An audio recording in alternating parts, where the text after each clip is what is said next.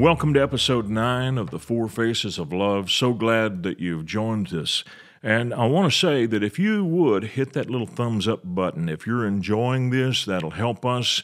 It'll put us before more people.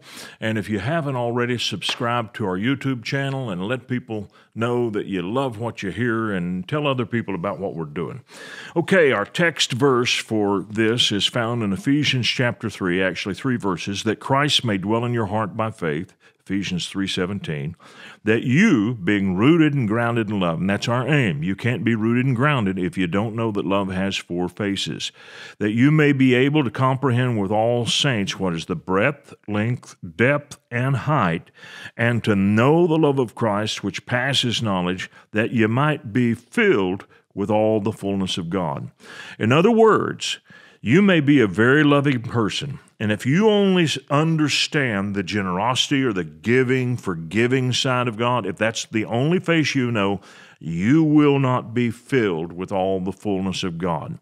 You're one of those people who will stumble when you read about Jesus dealing with the money changers in the temple, how he took cords and whipped them and turned over their tables. So you won't understand that because the only face that you know is the face of love and breadth and giving. Now that's important, and that's what we're talking about, but it's not the only face. And trust me, we will get into those other faces. God's love wins. It prevails through its generosity. God is not defeated by his generosity. He's not taken advantage of by his generosity. Now, make no mistake, there are people who do receive from God and do not appreciate him. They are ungrateful. Romans chapter 1 is a description of the heathen who had all the great things of God and knew about God and were not grateful. So it's possible for people to receive from God and not be grateful and not be touched by his generosity. So sometimes love doesn't turn those people, but God will prevail over them in the end. Now, breadth is the symbol of open-handedness, giving. Near the end of his ministry, Jesus did something that a lot of people may not understand. It is significant because of where it is placed. And it's not something he did at the very beginning. It's near the end of his ministry. It's near the climax. We're getting very near the end. When you're watching a movie and you're moving toward the climax, then trust me, every detail that is being presented to you in that movie is critical. They want you to focus on that detail. It will come up later. Well, this is such a thing. Luke's Gospel, chapter 21. He looked up and saw the rich putting their gifts into the treasury. And he saw also a certain poor widow putting in 2 mites. So he said, truly I say to you that this poor widow has put in more than all. For all these out of their abundance have put in offerings for God, but she out of her poverty put in all the livelihood that she had. So what's he talking about here? And why does he take his disciples purposely to this place? Another place says he took them to this point for them to see this. So he wanted them to get this. Well, he is giving them a picture of himself. Now, he stresses that she is giving out of her poverty. In other words, her giving is done out of her limitations. Now, in the last episode, I talked about how God so loved the world that he gave his only begotten Son.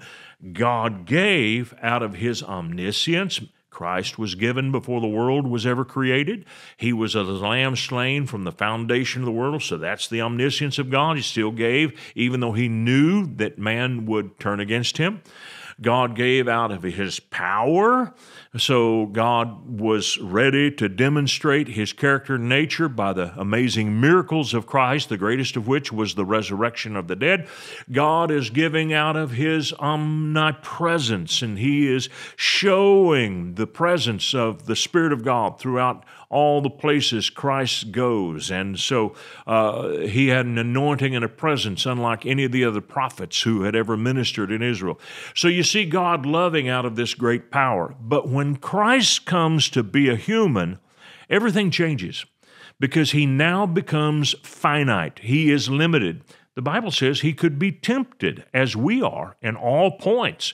And so if that doesn't show you something of his limitations, then nothing else will. Jesus was limited. This woman was limited. She had a very small income, and she is willing to give to God these 2 mites out of her limitation, and Jesus said that it is more than any other gift received. It is given out of great want. Now, he is talking about himself, and he's showing his disciples what he is about to do. And keep in mind, there were 2 mites, and it's going to show up here and what he teaches about his death. Now, Paul points us to this. He points us to the limitation of Christ, and so I want to turn you to the book of Philippians chapter 2. We're going to read beginning in verse 5. Let this mind be in you, which was also in Christ Jesus, who being in the form of God did not consider it robbery to be equal with God, but made himself of no reputation. Now that is a Greek phrase. There's a phrase there in Greek and a word, kenosis. He emptied himself. He poured out the glory. At different times it was manifested just to show his identity, but he did not live in a constant state of glory. Isaiah says there is no beauty that we should desire him. In other words, if you saw Jesus, he didn't have a halo. And so there were times that he was glorified, like as in the Mount of Transfiguration, but he didn't minister with that kind of glow all the time.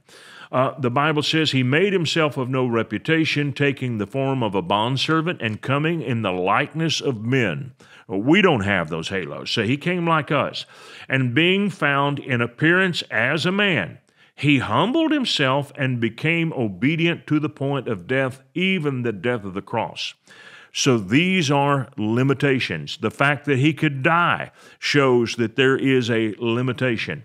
Therefore, God also has highly exalted him and has given him a name which is above every name, that at the name of Jesus every knee should bow, of those in heaven, of those on earth, and of those under the earth, and that every tongue should confess that Jesus Christ is Lord, to the glory of God the Father. So we see here the limitation of Jesus.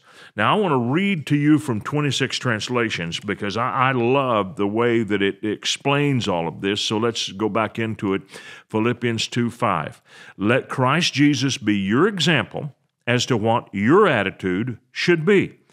For he who has always been God by nature did not cling to his prerogatives as God's equal, but he stripped himself of all privileges and rightful dignity by taking the nature of a servant, and became like human beings, and being truly recognized as human, he finally humiliated himself in obedience so as to die, going so far as to actually die a criminal's death on a cross.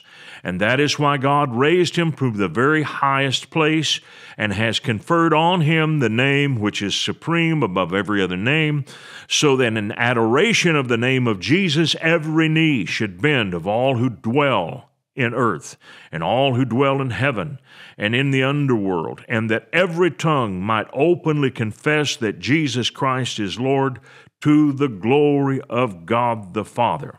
So he did his greatest works in his limitations.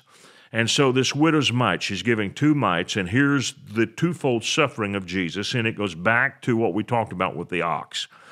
The ox suffers in his life. He has no will of his own in his life. His master comes and gets him, and he is submitted to his master. Through that ring in his nose, he does not get to walk the will of his own. He has to do what his master leads him to do. Jesus was perfectly in his life submitted to the will of the Father. But then, in his death, he gives everything up. And for this reason, he could say to his followers in the Gospel of John, except you eat my flesh and drink my blood, you have no life in you.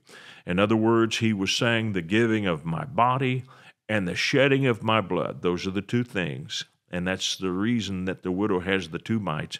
He's showing the complete submission of the Messiah, giving out of great limitation everything he had. And for this reason, God is exalting him to a place above every other being in the universe. And trust me, every being, sometimes I get frustrated with evil rulers and powerful men. Then I stop and imagine there will be a day when they will see him and they will bow the knee and they will confess Jesus Christ is Lord, to the glory of God the Father. It's all the time I have for today, but we'll wrap this sequence up tomorrow. I hope to see you then. I want to thank you for watching our podcast today. And if you really liked it, would you please give us a little thumbs up by clicking on that sign down below? And then I would encourage you to subscribe to our channel so you don't miss any of our future podcasts, because they're all going to be good. And if you would like to support us financially, either with a one-time gift or recurring gift, you can do that by clicking on the link below or going to myfaithroots.com. Thank you so much for watching this program.